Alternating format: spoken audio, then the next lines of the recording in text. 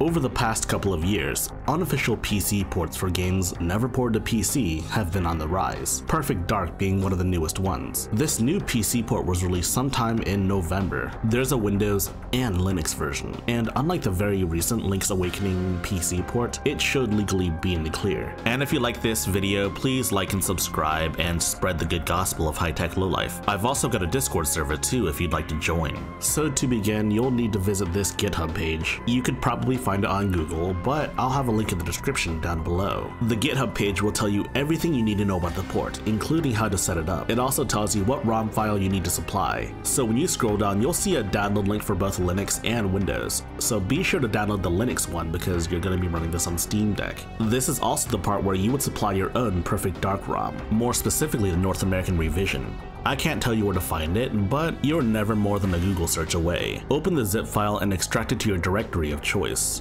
In this case, I'm just going to put it on my SSD. You'll also want to right-click the PD file, go into Properties, go into Permissions, and press Is Executable.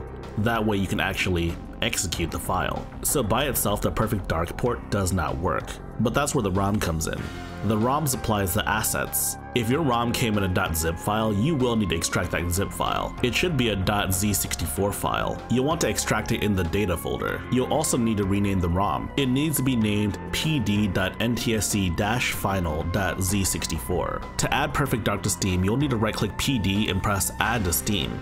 It should be in your Steam library now. Now this is where things get a little counterintuitive. You'll need to force the use of a Steam Play compatibility tool. You'll then want to select Proton Experimental. So you may be asking me why I'm using Proton to run a native Linux game. Well, it's simple really. The Linux port has a weird dependency issue, that is, unless you run it through Proton. I can't exactly explain why it fixes it, but it does, trust me. Now you can try running it. As you can see here, it runs at its original resolution, 640 by 480. And if you want to play at this resolution, that's great. It already runs at 60 FPS. But let's say you want to run this game at a higher resolution. Let's say you want to run this at the Steam Deck's native resolution, 1280 by 800. To do this, you'll need to do this in desktop mode. You'll need to go into this directory.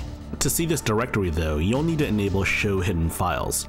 Just go to that hamburger menu in the top right corner, press Show Hidden Files, then go into .local, .share, and then a Perfect Dark folder. In this other Perfect Dark folder, you'll see a pd.ini file. This is where the PC port's configuration lives, so you'll need to double click it to launch it, and then you'll need to edit some lines in here. For the purposes of changing the resolution, you will need to change the default width and default height. You'll also want to change the default full screen from 0 to 1. But as you may have noticed, there are many other settings. I'm not going to go over them in this video, but if you want more information about them, you should check out the wiki page. The wiki page for the PC port tells you everything you need to know about the PC port, and also how each setting changes stuff. If you follow my instructions, then you'll have Perfect Dark up and running, and in widescreen as well. Is it a good time to tell you that I never played Perfect Dark at release? I did play GoldenEye, and there is no PC port for GoldenEye.